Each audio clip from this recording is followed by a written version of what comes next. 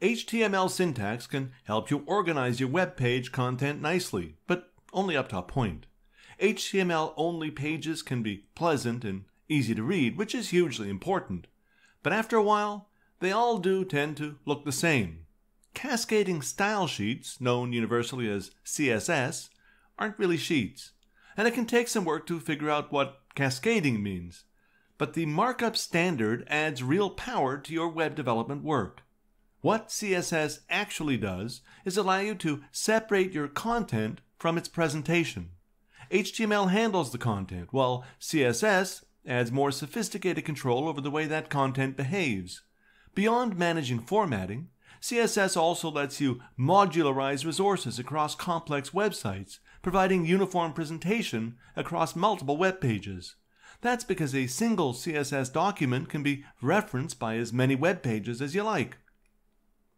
In fact, I remember how many years ago, in a particularly lazy moment, I once referenced some large, well-known website's CSS document from a page on one of my own small sites. Because I couldn't be bothered to figure out how they produced the effect I liked, I just linked to their code. I'm pretty sure that was completely legal, by the way, but I definitely don't recommend you try it. It'll only be a matter of time before they make some changes to their style sheet that breaks your site. There are two ways to incorporate CSS code. You can simply save all your markup to a file using the .css extension that's accessible to your HTML files, or you can add it between style tags within the head section of your HTML.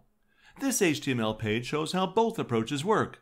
The link rel tag shows the style sheet attribute and points to a CSS file called main.css that's in the web root directory on this server. In this case, of course, the link is commented out, so browsers won't actually read it. In fact, there is no such file here at the moment, at least. As I've said, the second approach is to place your CSS code within the style tags, and that's what we've done here. The opening tag has a type attribute of text/CSS, although I'm not sure how necessary that is anymore. Keeping it there certainly can't hurt, though. This CSS has two sections. The first will apply to all P, paragraph elements that might exist in your HTML. There are two style definitions within the curly braces. The text color should be red, and the text alignment should be centered. Notice how each definition ends with a semicolon. That's really important, and leaving those out will break stuff. Notice also how we can refer to colors by name. We'll see more examples of that later, but be aware that you can also identify colors by their hexadecimal codes. The next line is just a comment. In general, of course, you want this kind of note to make your code more readable and understandable, but I added it here specifically to show you how commenting works in CSS, using a / and an asterisk at the start, and an asterisk and / at the end. HTML style comments won't work here. This style will apply to any unordered list within your HTML, using blue as the text color and aligning text to the left.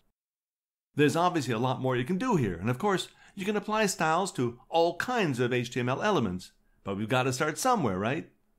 The actual HTML is further down in the body section. To show you how our CSS will work, I've written some text within a regular paragraph and a couple of bullet points between the UL tags.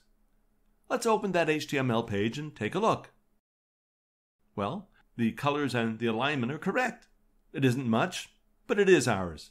Take a couple of minutes right now to create something similar for yourself. The code from all these demos is available here, so you can use it if you like, but I would still recommend you type everything out from scratch. I guarantee you that it'll help you learn better.